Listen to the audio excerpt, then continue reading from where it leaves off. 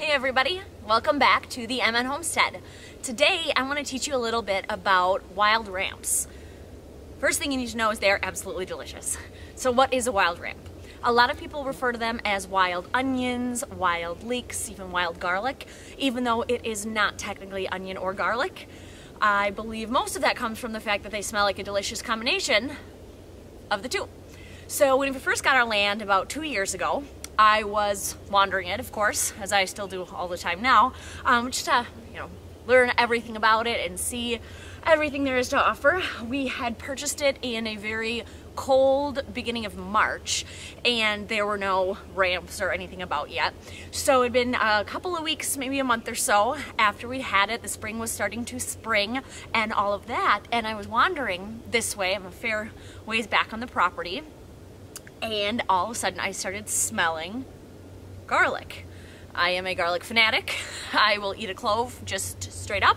My husband thinks I'm nuts, but then again, he's nuts, so what does he know?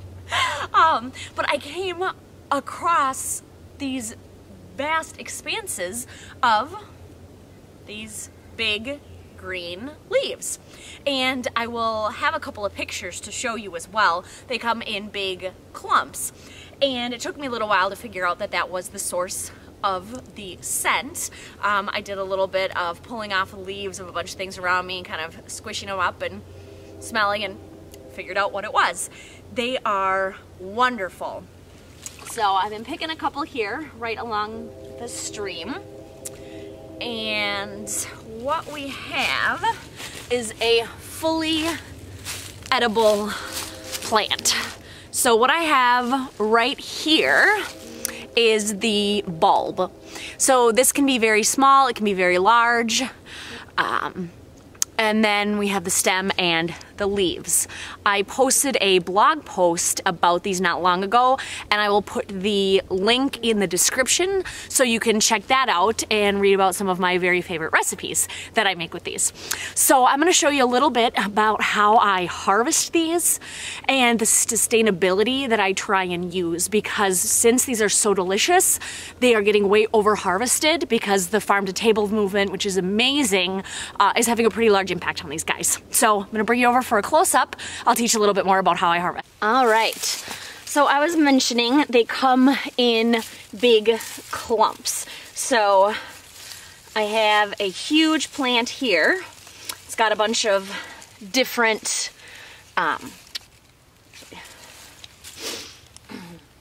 so as I was mentioning, these come essentially in big plants. Multiple leaves will come out of one bulb. What I like to do when I forage is go on the edge of the streams and whatnot. The soil is more moist. It's easier for me to dig in. As I was mentioning, the farm to table movement, while wonderful and delicious, is causing a lot of problems for wild ramps because they're wonderful to eat.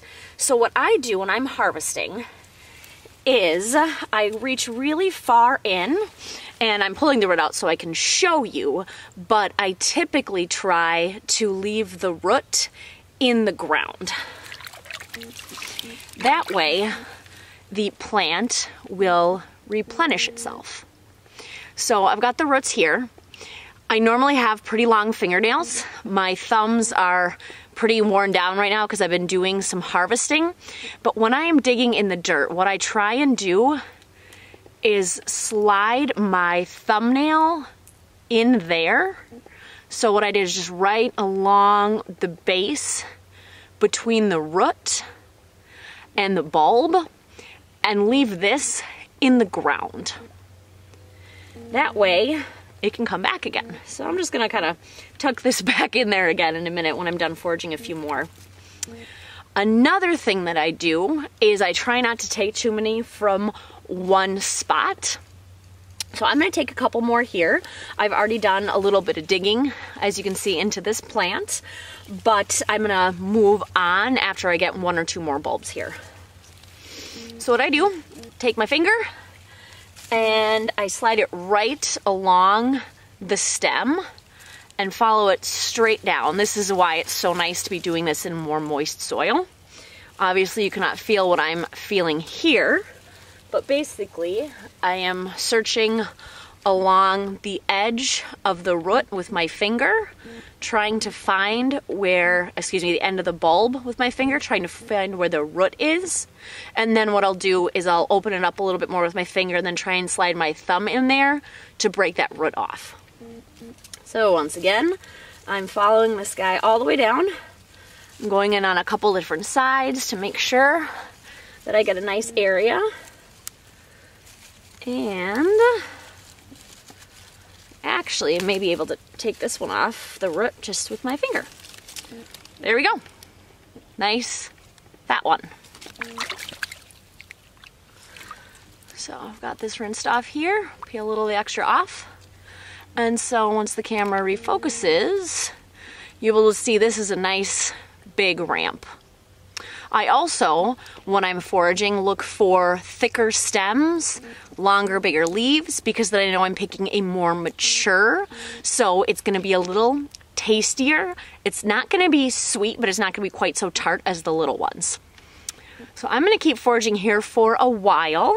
A couple other things I want to leave you with if you are out foraging for ramps. They are sweeter earlier in the summer. They get a little bit more bitter. I don't know if bitter is the right word because I don't feel like they ever get really bitter, but they get less sweet as the summer goes on. When you are eating these, feel free to have the bulb. Just like that. Oh my God, that's so good. These can be chopped up with your salad greens and they'll make just a slight, sorry, I'm chewing. They'll make just a slight tang into your salad. And you can eat the entire dang thing from that bulb that I just chomped on all the way to the end. So if you go foraging for ramps, please make sure to do so sustainably. Attempt to leave the root in the ground if you can.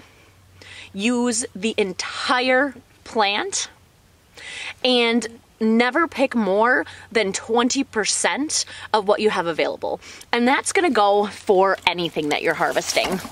That's going to be if you are getting a mushroom, that is gonna be if you're harvesting ramps, anything at all. You wanna make sure you leave at least 20% behind because we really, really need to be sustainable with everything that we have. So, with that in mind, I hope you enjoyed the video today. Please make sure down below to subscribe and then hit the follow button so that you can check out everything that we're up to. Also, I mentioned before that I do have a blog where I posted some of the great recipes that I have. You'll find a link there as well. But the blog is themnhomestead.com. Pretty easy to find. And also you can find me on Instagram at the.mn.homestead, and you'll find updates there every single day about all the fun things we're doing, the beautiful sunsets I'm seeing, and all of that. So please make sure to check me out everywhere that you can, and we'll see you next time at the homestead.